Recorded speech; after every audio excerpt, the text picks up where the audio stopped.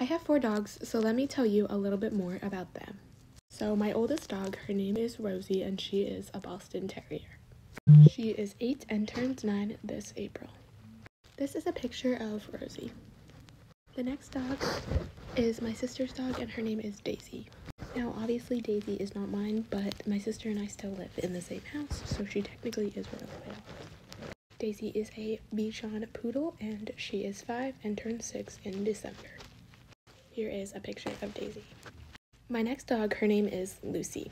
Lucy is a Golden Retriever and turns 3 in July.